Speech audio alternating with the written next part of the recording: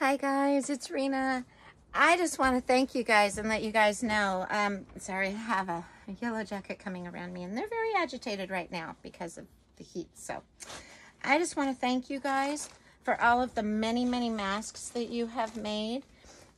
Sewing for Native Nations is an organization, an up-and-coming, almost official nonprofit.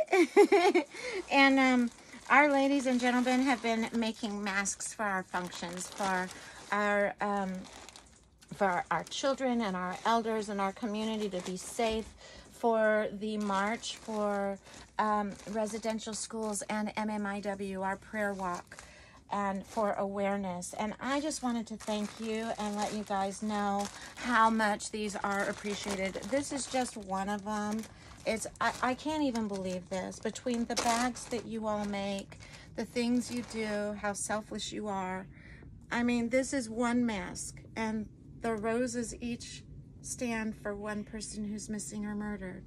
It's missing and or murdered flowers. So the orange stands for the residential schools. And you guys have been putting in relentless hours to do this for us. I've got them all separated by size, so I don't want to do too much here to separate them out. But I'm going to tell you guys made large, extra large. We have a few children. We could use more children. But please check out Sewing for Native Nations. I'll put a link down below, and you can also look on the internet. We have a secure page there, www.sewingfornativenations.org. We have a store there. We have t-shirts. It's all fundraising things for us, t-shirts and sweatshirts.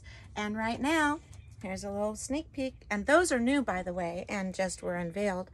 But right now, we're also going to be launching, and this is a sneak peek of what I'm painting for Grandmother's Calling, along with the one that will be painted tomorrow. And she is right here and has hummingbirds, and we'll have Grandmother's Calling across it. But these are for MMIW and residential schools. Every child matters. And we want to spread awareness. And our wonderful group that does so much for so many of our Native communities, including almost making up to 50,000 masks, 3-layer masks, not even including scrub caps, nothing else. I mean, these people are amazing. Blankets, hats, knitted items, crocheted items, donated items. I just can't even tell you the amount of generosity and beauty I've seen for people from my culture, and I love each and every one of them.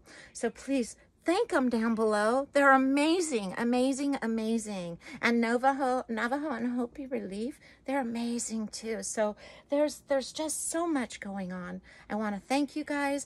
Grandmother's Calling, and let you guys know I will take some beautiful pictures and post them below, even though they'll be on my sofa. Thank you, you guys.